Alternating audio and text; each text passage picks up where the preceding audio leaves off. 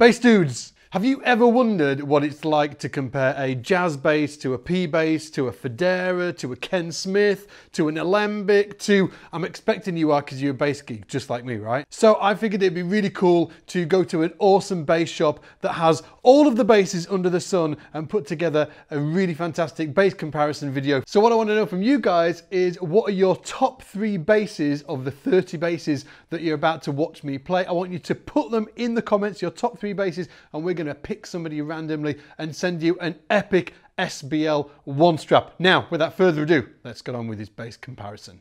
Ooh, and if you're wondering, everything was recorded to a DI and the basses were just, everything was wide open, tone wide open, volume wide open, but all pickups on. Let's do this.